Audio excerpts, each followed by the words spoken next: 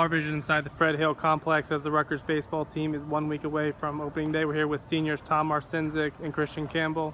First, Tom, how's practice been going inside here?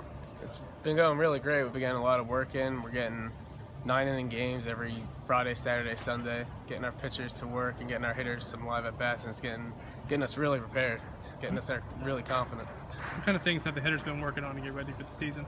Definitely the things that we have to improve on, like me specifically working on opposite field and just really bearing down and getting our at-bats in to get ready to face the Miami pitcher.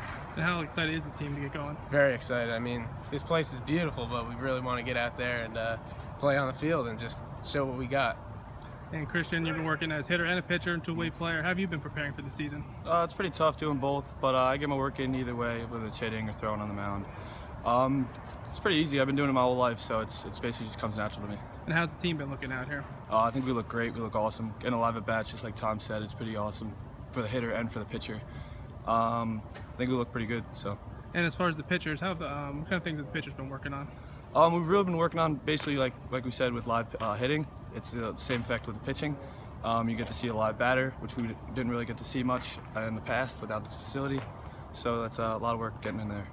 All right, thanks guys. Thank you.